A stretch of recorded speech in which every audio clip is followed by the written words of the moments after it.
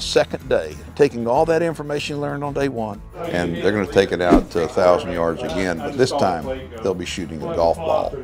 Spotters, we're going to the golf balls.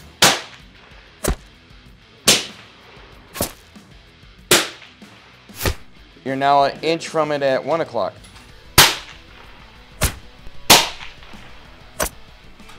You hit it. Dude, you hit it. You hit it. Wow. First shot. Shooting a golf ball at 1,000 yards felt lucky, but I feel like it was just one of those things. I was kind of overwhelmed, couldn't believe it actually happened. So he gets the coveted Barber Creek golf ball coin. Perfect. Thank you, sir. And then he gets to take his golf ball with a little bullet hole through it and take it home. Awesome, man. And tell people his long game's better than their short game.